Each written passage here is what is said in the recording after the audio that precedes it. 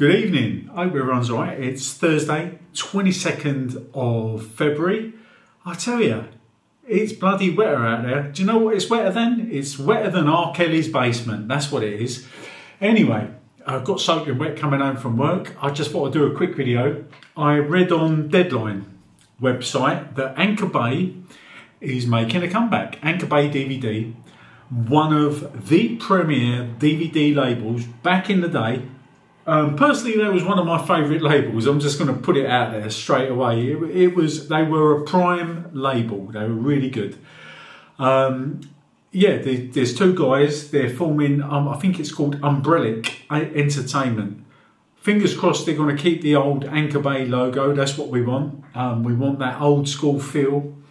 And I hope they don't make as many F-ups as Anchorbay did, because Anchorbay, they did make a few screw-ups where stuff was cut and they had to reissue discs and stuff like that, but they did do good movies. They put out giallo box sets, they put out horror, they put out exploitation, they put out the works. They done some really good stuff, and then they started over here as well. I don't know if it was part of the same company. I presume that it was. But for me, how they kind of not went off the beaten track, kind of like a lot of companies here at the moment, in America and here, are making a little bit of a fuck up. Like Arrow releasing 4Ks after the Blu-rays and DVDs. Now, I know there's a business model, don't get me wrong, I do know there's a business model. And these companies, they have to, you know, they've still got the rights to these movies, so they're going to reissue the 4Ks. But it's kind of a kick in the bollocks to the fans of the labels, you know, and who wants to keep upgrading, you know? And Anchorbay was one of the first companies to keep reissuing Evil Dead, Dawn of the Dead, Evil Dead 2. They kept reissuing and reissuing stuff rather than focusing on new giallos or horror or anything like that. So where Anchorbay needs to go with this, they need to go in at a nice price point. They need to don't do reissues, just put out new content, release old classics that we want to see that are not issued on like Shout Factory or Arrow, because I mean they'd be shooting themselves in the foot if they start doing stuff like that, reissuing stuff that Arrow have done, or 88 Film, or Shout Factory, or Vinegar Syndrome. That's where they're going to go wrong. You need to be cheap. You need to be either DVD, Blu-ray, 4K, whatever you're going to focus on. I think their first release is My Dinner with Leatherface, or something like that. Dinner with Leatherface, or Cup of Tea with Leatherface. I'll put the article down below so you can read it for yourself. It's on Deadline. It's called deadline.com. So fingers crossed they come in with a good price point. And on that note, I'm going to show you some of my Anchorbay discs. I haven't got a lot left because obviously I upgraded, or just got rid of them. But they've done a lot of great, amazing stuff. So I'm hoping, if you're watching Anchorbay, that you put out some great unreleased horrors, giallos, thrillers, exploitation that no one else ever has. That's where you're going to get your fans, especially at a good price point. We don't want fucking fancy slipcases and boxes. We just want good films, fully uncut, and at a good price. Anyway, I'm going to show you some of my Anchorbay stuff. So we're in my bedroom, and as you can tell, I've got stuff in here as well. Sorry for the echo, I haven't got a lot of stuff in here. I like to keep my place pretty minimal. These are all Anchorbay tins. These are reissues. Sleeping Corpses Lie, The Beyond, Maniac, Two Lane Blacktop, Evil Dead 2, and I've got my signed Wicker Man. They've done some great discs. This is one of my favourites. The Old Bad Taste. This is limited edition. It's got good taste made bad taste. It's got the lenticular cover. They've done Giallo box set, Who Saw Her Die, Bloody Iris, Glass Dolls, Bloodstained Shadow. Bloodstained Shadow is in the latest Vinegar Syndrome box set. You know, they've done some really good stuff. They've released Spaghetti Westerns. This has got Bullet for a General, Compañeros, For the Apocalypse, Kioma, all that. It's just great stuff. Jack Ketchum, The Girl Next Door. You see, these ain't been reissued. Some of my favourite box sets are coming up here. Some of these have been reissued on Vinegar Syndrome, but you got the Cheerleaders 3-disc box set. Just great exploitation. This one's just come out on Vinegar Syndrome. Well, they've reissued it a couple of times, but this is the original 3-disc set. It opens right out. I can't open it up, but I'll do it one time. They released this Michael Mann's Manhunter. This is a limited edition. It's got the 2 different cuts on there. Remember when they done Suspiria? Yeah, with that old THX logo. You can't go wrong with this. It's got the soundtrack in there as well. This is a classic one. The Emmanuel Collection. It's just a great set. I can't show you inside. I'm sure it's got some nudity in there, but it's just great. They was the first ones to do Class of Nuke Am I. This wasn't classed as a slipcase. This was just a dust cover. They called these dust covers back in the day. I don't know where this whole slipcover thing come into it. This is quite a rare one. This has got the TV version of Halloween on there. It's one of the only sets that I know has got the full TV version. It's got a holographic lenticular cover. But yeah, it's got the full TV print. It's not some, tacked on bit. It's actually fully in there.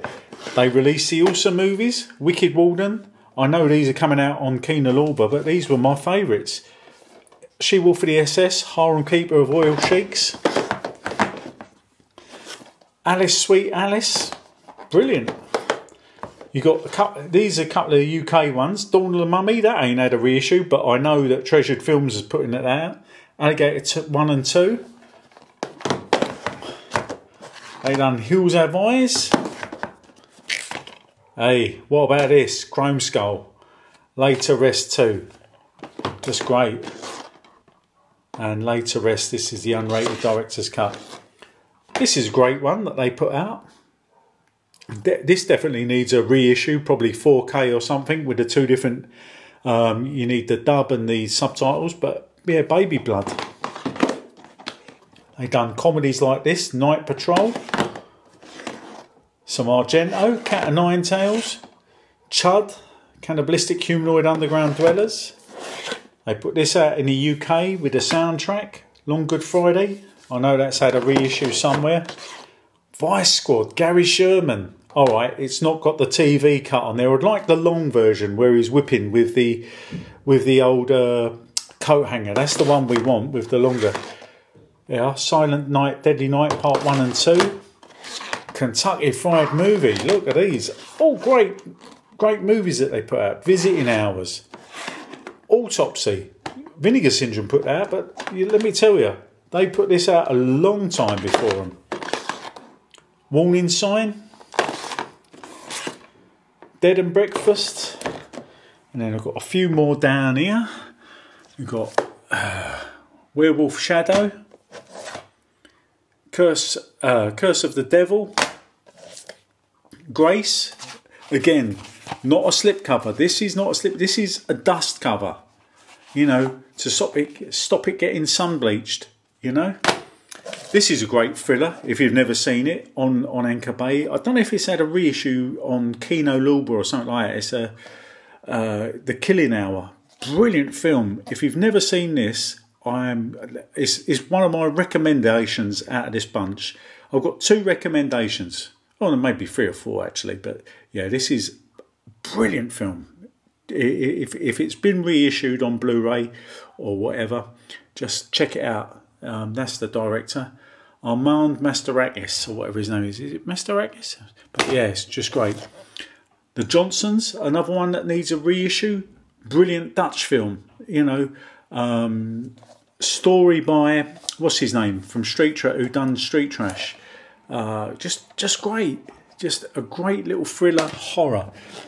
Again, Dirty Mary, Crazy Larry. I know it's had a Blu-ray issue. One of my favourite horrors. Peter Fonda, Warren Oates. you've got to love a bit of Warren Eights. Race with the Devil.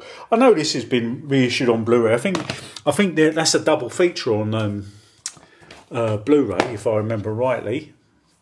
We've got Cockfighter. That was a film that got us thrown out of the cinema. But yeah, I've kept the old Anchorbay disc. Here you go. Demons 1 and 2, signed by the pimp himself, Bobby Rhodes. But yeah, these were the editions. Got the old THX logo on there and everything. It's great. Shock, Mario Bava. This I know. Mario Bava and Lamberta Bava done this. But yeah, this is at a reissue on Arrow. I just watched this recently. Bad Boys. This was great. I mean, it looked good on DVD, to be honest. I watched that about a month ago. This was one of the discs that they screwed up with, but this is a great edition. Terror at the Opera, aka Opera. The reason why you can tell it's the reissue is it's got version 2.0. They had to give me the second disc of this. So if you are looking for the old Anchorbay one, it's got a soundtrack with it. It's got version 2.0 on it. Near Dark.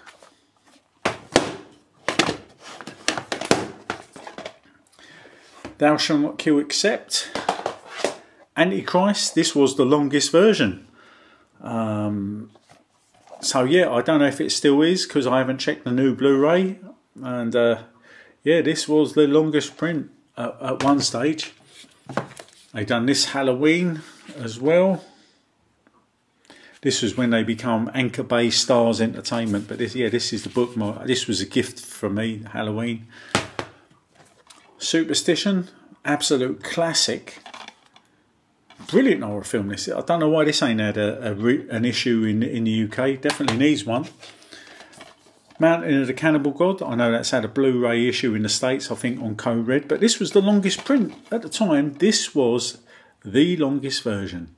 They found the print, put it out, and yeah. And last but not least, I've got Delirium. This just come out on Vinegar Syndrome, but this got the 2 different cuts on it as well. I don't think I've got any other Anchorbay ones. Let me just scour the shelves quickly. I might have some in the Den of Filth. Oh, this was an Anchorbay one as well. This is a UK Anchorbay. It's limited edition as well. Evil Dead collection, and it's got the Jonathan Ross show on there as well.